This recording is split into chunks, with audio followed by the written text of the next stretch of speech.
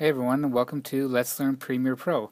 Today I'm going to do a video that someone requested about masking a portion of a video so that you can replace it with something else. Now technically this isn't a Premiere Pro, but I'm going to lump it under the same thing because usually you would do this VFX work and then bring it back into Premiere and keep working. So it's Let's Learn After Effects and Let's Learn Premiere Pro. In this example, this person asked how a certain video was able to remove the sky in this shot with the sand in the sky here. So what I did was I brought this still frame in here, and you have to imagine this is a video, but in my case I just have a still frame here. Start off with the pen tool here, you click on it, get an idea of where your sky meets the sand in this particular shot, and then just start drawing your mask along that horizon. So I'll just start here at the edge. You just keep clicking along, and you can click and hold to draw out an anchor point and kind of curve it so that it lines up with the slope of the land where it meets the sky.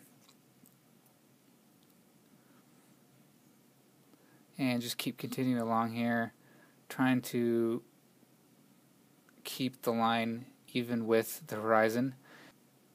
And just keep continuing along here, trying to keep the line.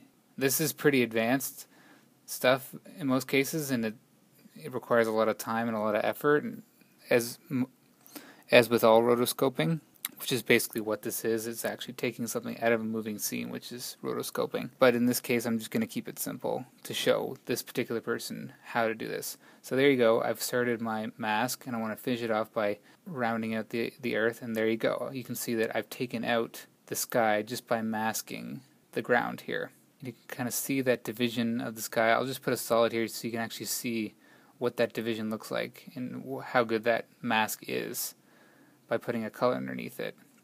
Now if I wanted to animate this mask, I could do one of two things. If it's going to be a very subtle movement, I could just set a keyframe at the beginning of the movement. You can click on the mask path stopwatch to create a keyframe, scroll along, create another one, move it up. You can see here it's starting to move on its own if I play it back, and you could imagine the ground would be moving with it. So you can see here I just sort of did it quickly, and if I zoom out, it's like you can see, yeah, it looks pretty good. Not perfect, but it looks pretty good.